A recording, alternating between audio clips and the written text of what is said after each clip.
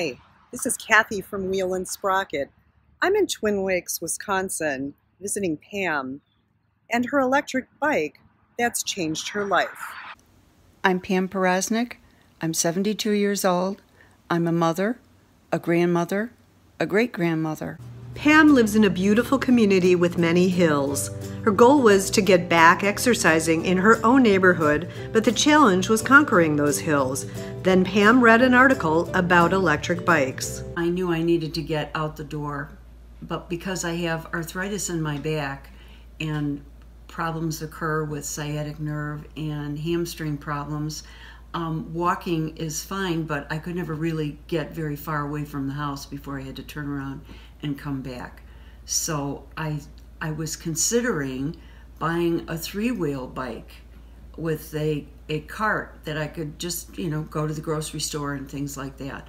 But it seemed cumbersome, and I knew I would buy it and it would be in the garage and it would be a planter. So I was reading an article in Art Magazine about a gentleman who was retired. He was in his 60s, and the picture of him was on this bike with a cart and his dog. And it was an e-bike, which I had never heard of before. And likewise, most of the United States doesn't know either. So the article was very informative, and he indicated that he was healthier, had lost weight, and he got out every day. The problem was finding a place to purchase the bike. I went on the internet, but that took me to places, in Europe, and I could purchase bikes and they'd come in a box, and then what do I do with it? And you don't know the companies and you don't know anything about them. So it just didn't seem like it was anything, it hadn't come of age yet, so I just waited. And then I saw the ad for the Bike Expo on television, and I went to the expo and saw hundreds of people my age riding bikes on this track, the indoor track. And I tried one out and tried a few out, and the bike that I did end up purchasing was the one that fit me the best. All of the people there were knowledgeable.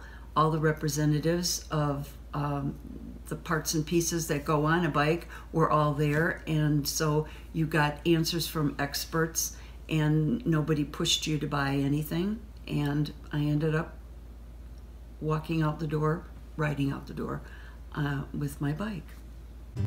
Pam's new bike is the iZip Vibe, which she found at Wheel and Sprocket. So Pam and I are taking a ride out in her neighborhood.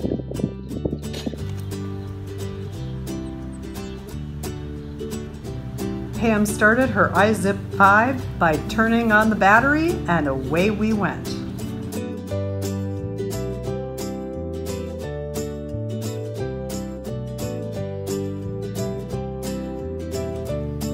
Pam's on her iZip Vibe, I'm on my Tony Go, and we're cruising around the neighborhood.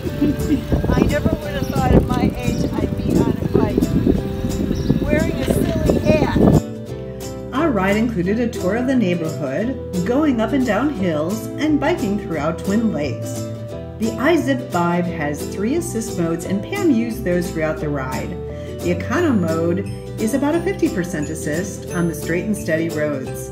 Normal is about 100% assist, and high is approximately 175 to 200% assist to help us up the hills. Pam, how do you like the hills? I love the hills now. I had no idea what Wheel and Sprocket was. I thought it was the store in Hales Corners on Highway 100. I didn't realize that there were other stores, and I didn't realize that they had a store dedicated to e-bikes. So when I went there, I was amazed at all of the people that were there from Wheel and Sprocket and were experienced. Whoever you asked a question, they had the answer. They had everything there available for you to purchase as an add-on without any pressure whatsoever. It was it was really nice. You weren't told you need this, you need that, you need this, and then you buy it, and then it's like, what did I get this for? So I enjoyed the one-stop shopping, and I am really hooked on Wheel and Sprocket. To me, they are, in our area, that is the place to go. I can't imagine going any other place. Well, we'll leave Pam to conquer those hills in and around her neighborhood. And not only is she riding all around Twin Lakes, but she's lost 10 pounds and feeling the healthiest she has in years. We just went for a ride, so we're really happy. Thanks